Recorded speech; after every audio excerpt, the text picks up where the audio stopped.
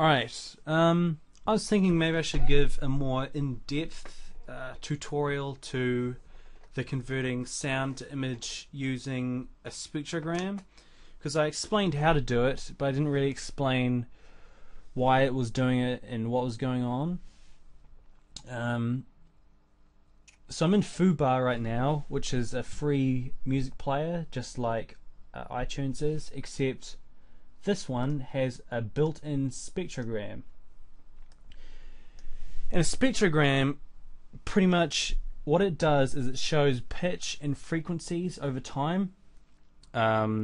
Say you play a note, and the higher the note, the higher up the image, and the lower the note, the lower down the image is.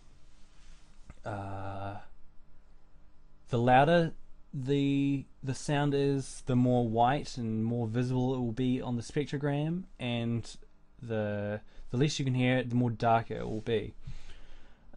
This should kind of explain it. Oh gosh.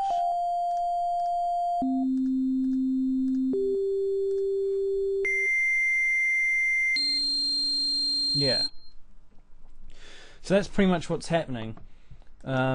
So if we go to bitmaps and waves, which is the thing we use to convert our image to sound, if we load it up, our image, which will be a picture I've done, and we convert it, and it'll convert it to sound, and it's just trying to fill in the image using the correct pitches and the correct volumes. So we'll save it as, I've already saved it somewhere, picture.wave. We'll replace it. And when we open it up, there's the sound, but if we open it up with the spectrogram, you can see exactly what's going on.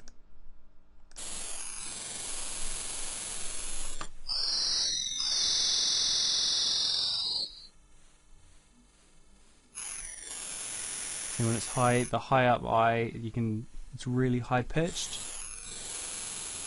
And when it goes to something low down, it's a lot deeper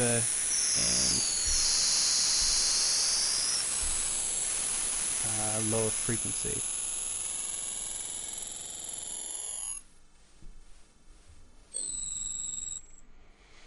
So yeah, that's pretty much it. Thanks for watching.